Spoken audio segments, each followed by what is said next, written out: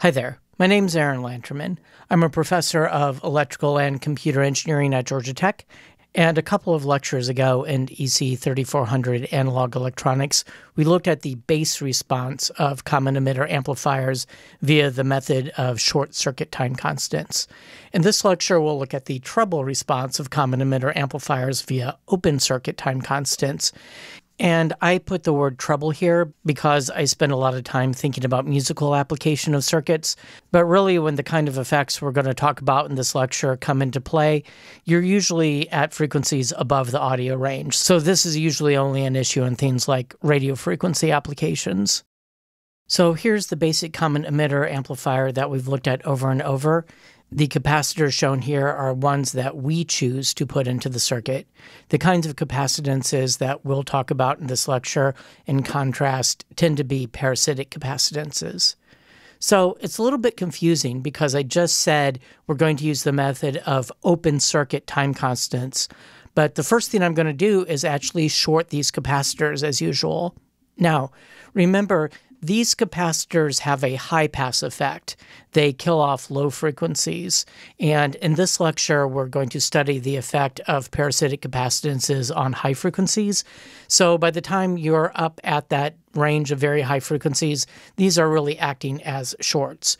So we're shorting the caps that are acting in a high-pass capacity. Now, to try to keep the remaining exposition compact, I'm going to basically replace everything looking out of every terminal with a Thevenin equivalent. So I'm going to take RC and RL and write that parallel combination as RTC. I'm going to take RE and R3 and write that parallel combination as RTE. And then let's see, the parallel combination of R1, R2, and RS going to ground, that's going to be written as RTB. And then I'm also going to take this voltage source out here and replace it with a Thevenin equivalent VTB according to a voltage divider rule. And we've done that a dozen times already, so I won't belabor the details here. Now, when you're looking at high-frequency effects, it's commonplace to go ahead and include some base spreading resistance. This is an intrinsic part of the small signal model in this more extended sense. Now, usually what I like to do is I like to take this Rx and fold it into capital RTB, but here I really need to leave it separate to make some things clear, in particular where the parasitic capacitances go. So, your BJT has a parasitic capacitance between the base and the collector. We'll call that C mu. That's called the diffusion capacitance. And this can vary with the currents in your circuits, so you should think about any solution that we create as being for some particular bias values. Now, there's also a parasitic capacitance between the base and the emitter called the depletion capacitance. This will vary with the collector to base voltage. So again, you'll assume that you've picked some bias point, and this C pi is appropriate for that. Now, I should mention that because most of my own work is at audio ranges and not at the higher frequencies where these effects come into play, this is one part of ECE3400 where I'm operating most outside of my comfort zone. So I'll be honest and tell you that I'm mostly just repeating things that I've heard Marshall Leach say. If it sounds like I'm saying something incorrect, let me know in the comments below. And in addition to the usual load resistance, let me introduce a parasitic load capacitance. Usually this comes from something like your cable, and a typical figure for that might be something like 10 to 30 picofarads per foot. And this can have an effect at audio frequencies on something like an electric guitar if you have 100 foot of cable, but it's subtle. Okay, so the name of the game with the method of open circuit time constants is we'll compute some worst-case approximations on the basis of focusing on each capacitor in turn and basically opening up the others. So when we're looking at base frequencies, we shorted the capacitors we weren't looking at, and with high frequencies, we're going to open the capacitors we're not looking at. All right, so let's focus on C mu, and I'm going to open up C pi. And in what I'm about to do, it's just as easy to leave CL in the schematic, so I'm going to leave it in the schematic. Anyway, if we get rid of C pi, we're left with something like this. Now, we have this BJT in a common emitter configuration, so it's acting as an inverting amplifier. And here we have a capacitance placed between the output and input of that amplifier. So that should immediately make you think about Miller's theorem, which we discussed in the previous lecture. Remember, the idea of Miller's theorem is that we could replace a capacitor in the feedback loop of an inverting amplifier with a couple of capacitors to ground, one before the amplifier and one after the amplifier. We will indicate the capacitors associated with C mu that we added here by adding a B for base side to the subscript and a C for collector side to the subscript. So technically, by Miller's theorem, C mu C would be the original C mu times 1 plus 1 over A, but it turns out in practice that the approximate open circuit time constant technique applied to this particular amplifier results in a situation where just taking C mu C to be equal to the original C mu gives you a more accurate answer. And this is not an argument based on A being large, so this term effectively goes away. This just gives you a better answer. Go figure. So let's compute this local gain A. And I'm calling it local gain to emphasize that it's not the full end-to-end gain of the amplifier starting from VTB or even further back with VS. Here we're taking V1, the voltage at the base, and we're modeling that as a voltage source right there at the base. So there's no resistance here. So if we know the current flowing into the BJT, we could multiply that current by RTC in parallel with RIC, which is the resistance seen looking down into the collector of the BJT. Now, like in the base response lecture, we'll explore an emitter-focused solution and say that the short circuit current associated with the Norton model for the collector is equal to alpha times IE, which is the current flowing through the emitter. Now, I should mention that this equation here is using that R naught equals infinite approximation. If we weren't taking that approximation, we would need some primes here, and this whole analysis would become a whole lot more complicated. It's a little bit confusing because we're sort of mixing our approximations here. We're not using this approximation when we compute RIC. So to figure out IE, we'll use our Norton equivalent circuit looking into the emitter. And in the Norton equivalent circuit, you include the Thevenin equivalent voltage seen looking out of the base. And here, that's just V1. And you would normally have a special quantity here called RIE that would involve RE and the Thevenin equivalent resistance looking out of the base of the BJT. But there is no resistance here. So we can just write RE here. Isn't that cool? All right. So we can write IE equal V1 over RE plus RTE, this series resistance here, according to Ohm's law. And if we pile all of those equations together, we can write our gain formula as alpha over RE plus RTE times this parallel combination of RTC and RIC. Remember that we opened up the capacitors out here according to the open circuit time constant method, so we don't need to worry about them. Notice that the minus we put in our definition of A cancels with this minus sign so that A is positive. All right, so let's figure out some time constants. So we'll open up these caps here and focus on CUB. So when we do that, we'll take our wire cutters and snip here, and then replace this capacitor with an ohmmeter to measure the resistance seen looking out when we short the independent voltage source. So let's see. Crawling out this direction, we'll see Rx plus RTB, and we'll see that in parallel with RIB, which is the resistance seen looking into the base of the BJT. And now I have to remember to multiply that by the capacitance. Now on the output side, I'll treat these capacitors as a single parallel combination. So in the time constant for the collector side, I'll just add those capacitances. All right, so looking out of the junction here, and the junction here, we wind up seeing basically just RTC to ground, and then RIC, the resistance looking into the collector to ground. So that's just a parallel combination. Now, given these time constants, I could take the reciprocals to get their associated frequencies in radians per second, and you would want to divide these by 2 pi if you wanted to get this in hertz. So we do need to compute things like RIB and RIC. So I've summarized the formulas for such things on this slide just so this presentation can be somewhat self-contained.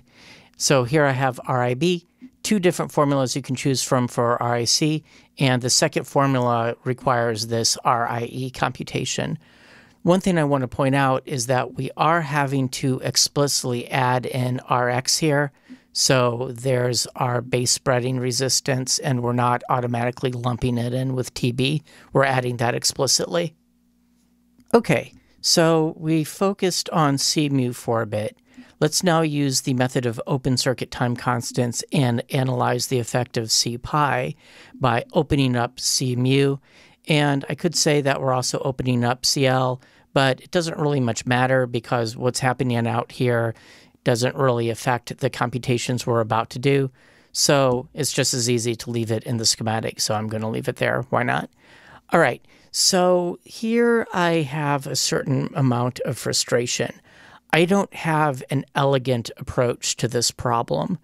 One thing you may have noticed is that once we introduce the small signal model, the hybrid pi model or the T model, I only use those to create the Thevenin equivalent circuits for looking into the base and the emitter, and the Norton equivalent circuit for looking into the collector. Other than that, I haven't touched the pi model or the T model. But I don't have a way to solve the problem we need to solve here using those equivalent circuits, because C pi is connected to both the base and the emitter. So you would have to think about what is it like looking up into the emitter and expressing things based on what's happening at the base, but that sort of wraps back to the emitter through the capacitor. Similarly, your Thevenin equivalent circuit looking into the base involves your Thevenin equivalent looking out of the emitter, but that now will look through the capacitor and wrap back around, and I can't get that to work out. The only way I know of to sort out what's happening with C pi is to go ahead and replace the BJT with one of these small signal equivalent models, either the hybrid pi model or the T model, and I'm going to use the pi model. So here's R pi, here's GM times V pi. Now what's V pi? V pi is usually written as VBE, but I want to make a distinction here because the base is technically out here on the left side of Rx, but in the hybrid pi model that includes this base spreading resistance, you measure the voltage here. So we're labeling that V pi to make the distinction that it's not really the base. It's sort of this conceptual internalized base or something like that. So I have my voltage-controlled current source. This is now very old school. All of these stuff looking out of the base, and we can start playing some games here. So something I forgot to mention earlier is that we should confirm what effect C pi has, and it does have a low-pass filtering effect, a strict low-pass filtering effect, because at very high frequencies, this starts to look like a short, and if this is a short, well, V pi is 0, and if V pi is 0, then this current source is 0, then we don't have any current, so we don't have any voltage at the output. Now, the first thing you might think to do is to try to write some Kirchhoff's current law equation here, dealing with the current coming in, but Marshall Leach had a pretty cool idea, which is to replace everything looking down this direction with a Thevenin equivalent. So you basically have a difference of 2 voltages with some impedances in between them, and this will make the analysis we need to do look more like some analyses that we've done previously. And really, everything looking out this direction is like a Norton equivalent. So to make a Thevenin equivalent, we just do a source transformation. So this current source in parallel with this resistance will look like this resistance in series with a voltage source where you just take this current and multiply it by the resistance here. And doing that results in a circuit that looks like this. So here's the general idea. Remember, we're looking for time constants. We're assuming that the output voltage has the form of a low-pass filter function times some constant. And when we're trying to find the time constant, whatever the big constant in front is doesn't really matter. Now, we know that output voltage is proportional to the collector current. Remember, we're using the R0 equals infinity approximation for this particular analysis. And that collector current is proportional to V pi. So if I can find a time constant for V pi, that's going to be the same time constant for V naught. So I'm going to take this parallel combination of C pi and R pi and call it Z sub pi. And so if we compute that parallel combination out explicitly, I multiply R pi times 1 over C pi in the numerator, and then I add these things in the denominator, and then let me multiply the numerator and the denominator by C pi s to clear out the fraction, and I'll write this as R pi over 1 plus R pi C pi s. So that's this impedance here. Now, if I want to think about what V pi is, well, I have a voltage divider. I have a voltage difference VTB minus GM V pi RTE, so that difference is here. Notice now I'm using uppercase letters to represent the Laplace domain versions of the variables, and I'm also usually suppressing the explicit notation of the S variable. So you can imagine VTB here has an S, and V pi here has an S. Everybody except the resistors has an S, but I'm avoiding writing the S to try to keep the equation small. Okay, so I have the voltage difference from here to here. That's given here. And then I write down a voltage divider. In the numerator, I have my Z pi, because that's the impedance associated with the V pi I'm trying to compute. And then in the denominator, I sum up all of the impedances. So I have RTB, Rx, the Z pi there, and then this RTE. All right, now it's algebra time. We're over 16 minutes in. If you stuck it out this far, you can keep going. Please don't click away. So let's take this term here and leave it on the right-hand side. And as far as this term here goes, let's see, we'll multiply it by this Z pi. And when we move it over to the other side, the minus turns into a plus. And I'll factor out the V pi. So V pi times 1 gives us this term here. All right, so let me divide both sides of the equation by this mess here. And we can actually then write V pi equals a bunch of stuff times VTB. And now we need to simplify this bunch of stuff. So to clear the fraction, I'll multiply the numerator and the denominator by this RTB plus Rx plus Z pi plus RTE factor here. So that kind of expression will go away here, and it will replace the 1 sitting here, giving me an expression that looks like this. And let's see, I have a Z pi here and a Z pi here. So I can group those together and factor out a Z pi to write it like this. And at this point, I want to go ahead and fill in the expression for Z pi. So that's something we calculated on the previous slide. All right, so the next obvious thing I need to do is multiply the numerator and the denominator by this 1 plus R pi C pi S term to clear that out. And when you do, these factors go away, and you wind up with the same factor multiplying this mess of resistances here to give you an expression that looks like this. And at this point, what I would like to do is to take this GM RTE R pi and play with that a little bit. Essentially what we can do is we can replace GM R pi with beta.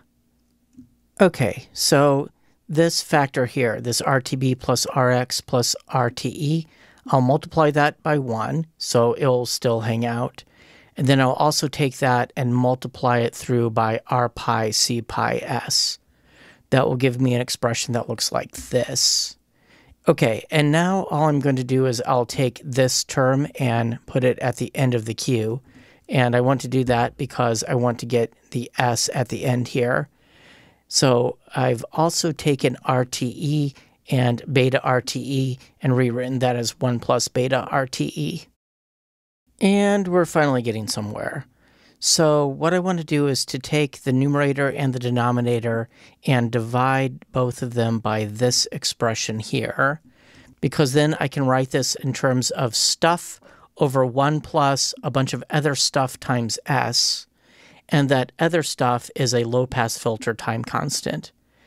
Now, we could figure out what the DC value of this transfer function is, but it doesn't matter. All we need is the time constant for our analysis. And that is this mess here. So I personally found doing 5 slides worth of algebra to be very intellectually unfulfilling. It was really, really tedious. And if by a miracle you've stuck it out this far, thank you for sticking with me. If you know of an easier way, a more elegant way of getting to this result, please leave a comment below and also send me an email. So we computed 3 poles for low-pass filter functions. How should we combine them? Remember a couple of lectures ago when we were looking at the low-frequency response, we said that people would often combine these by summing up the squares of the poles and subtracting twice the squares of the zeros, and then you take the square root of that. Now, for this high-frequency analysis, we want to compute a worst-case upper cutoff frequency. And there's a similar formula for that, except we sum up the reciprocals of the squares of the poles and the reciprocals of the squares of the zeros. And then after you take the square root, you take the reciprocal of that. Now, in this particular example, we computed 3 poles. We didn't actually have any zeros. But put a pin in this question of zeros. I'm going to come back to that. Now, all of that complicated algebra became necessary because we had some emitter resistance down here. In the fully bypassed case, where R3 is equal to 0 and hence RTE equals 0, this is a short. So if there's really no emitter resistance, this C pi is going straight to ground. And when I think about applying Miller's theorem to C mu, well, now I have my C mu b that comes from applying Miller's theorem to C mu, and I can just say that that's in parallel with C pi. So I can wind up with my 2 time constants as I originally had, where I'm just now adding C pi to that C mu b in my tau mu b time constant. So that's a lot easier to think about. Okay, so I mentioned earlier that we didn't find any zeros in our analysis, but I told you to put a pin in that point, and let's go ahead and unpin it. So remember that all of this open circuit time constant stuff we did is an approximate analysis. If you do a detailed analysis that includes a small signal model, either the hybrid pi or the T model, and you include all the capacitors and you work everything out carefully, it turns out there is a zero that is introduced into the transfer function by C mu. So the way to think about this is that for frequencies that aren't too high, our BJT here is a common emitter amplifier, so if the voltage here goes up at the base, then the voltage here at the collector goes down. But as the frequency goes up, up, up, this capacitor starts to look more and more like a short, and then the voltage going up here at the base would correspond to voltage going up here in the opposite direction. So basically what happens is as you go up in frequency, there can be a point where the amplifier switches from an inverting amplifier to a non-inverting amplifier. And that's very weird. It happens because the zero in the transfer function lands here on the right-hand side. So your transfer function is going to have a bunch of poles in the denominator, and those poles are going to be on the left-hand side of the plane in order for the system to be stable. It has some happy constant sitting out in front. But if you look at the term for the zero, because it's on the right-hand side, it's going to look a little something like this. There's going to be a minus sign here, and that's what gives the system the opportunity to actually flip from an inverting to a non-inverting filter. Control theory people would say that the zero on the right-hand side corresponds to a phase lag. This kind of issue shows up when you're studying the stability of amplifiers, which is something I'll talk about later in the class. I remember Marshall Leach saying that this kind of issue could show up as an interview question, although to be honest, if I were to be asked about this in an interview, I couldn't tell you anything more than I just told you now. And then I would also have to confess to the interviewer that I'm just repeating things that I learned from Marshall. Now, I did this analysis for the common emitter amplifier because the common emitter is an important amplifier type in its own right, but I also did it as an example of this kind of analysis that you could apply to other kind of amplifiers. So I'm not going to do the same kind of analysis for the common collector or the common base, but you can use the kind of techniques I've discussed here to analyze those amplifier types or the various multi-transistor amplifier types that we looked at.